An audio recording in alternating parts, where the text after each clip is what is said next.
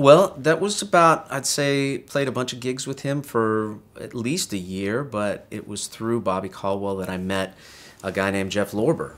And Jeff Lorber was the second person to come along in a very short window that would change my life in a very significant way.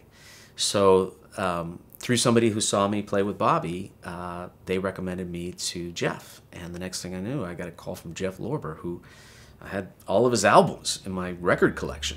And now I'm driving to Pacific Palisades, nervous as can be, to audition for his band. Now this was a big deal because now we're dealing with an instrumental artist who was signed to Warner Brothers, had a huge tour planned, and was looking for a saxophone player to nurture and to see.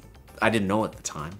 So I went there just to play some music, and I got into his house and we started playing, and he just started playing the blues, and I started to play solo along. And one chorus through the blues, he stopped playing.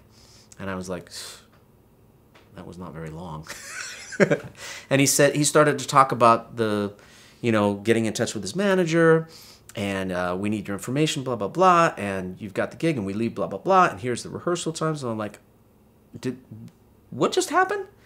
And he said, you got the gig. I said, you just heard me play 12 bars of blues. That's it? That's all you want to hear? He said, yeah, I got it. And also, I want to talk to you about maybe next week we can get together and start writing some music, because I think you should be making your own records. I thought the guy was smoking something. I was just completely confused because this all happened so quick. And I thought I didn't know where he was coming from with the, your own record. Because up until that point, that had not dawned on me, that I could make my own records. I was very happy just being a sideman and really pleased with that. And I could have done that for my career and been very happy.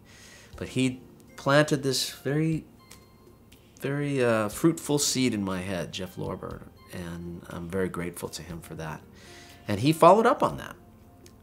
The next week or whenever it was, we got together and started putting some demos together, and those demos got me signed to Capitol Records in the probably around 1987, 1988, and that's how it all happened. So I talk about Lorber a lot because without him in the mix, the story of Dave Koz would not happen.